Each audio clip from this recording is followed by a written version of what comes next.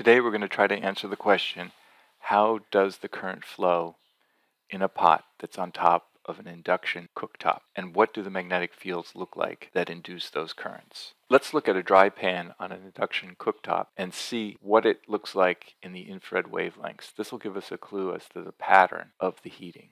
We're looking straight down on top of the pan, and you can see that there's a donut of heat. What could be causing this? Well, if we look inside of an induction hot plate, it's pretty obvious. Check this out.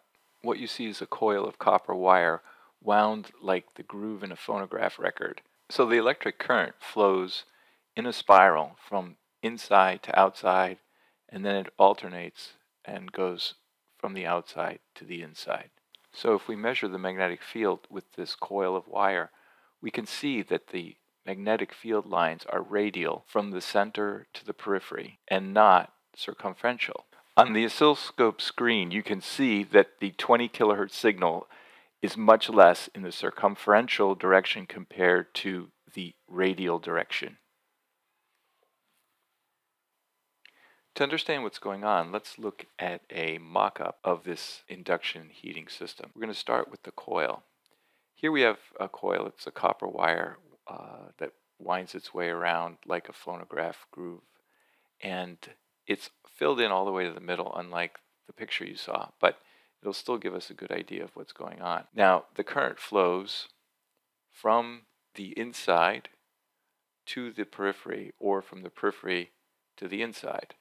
This arrow shows the direction and magnitude of the current. The current is actually reversing 20,000 times a second, and it's a sheet of current. These wires are touching one to the other.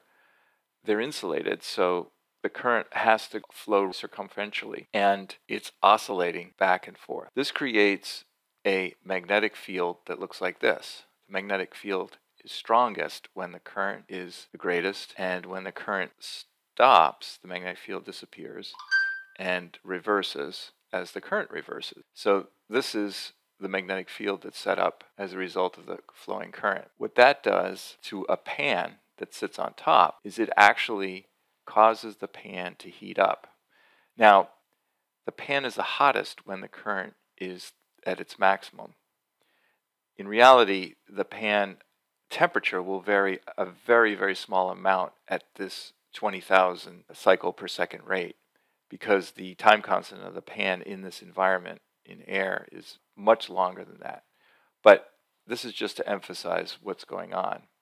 And that heating of the pan bottom is because there's a current.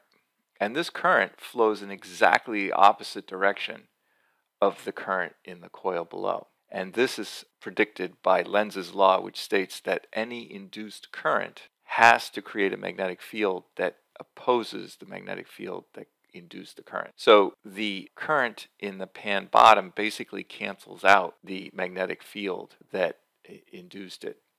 And so if you were to measure the magnetic field above the pan bottom, you'd find that it's very weak or non-existent. So this is how the current in the coil produces a magnetic field, which induces a current in the pan bottom.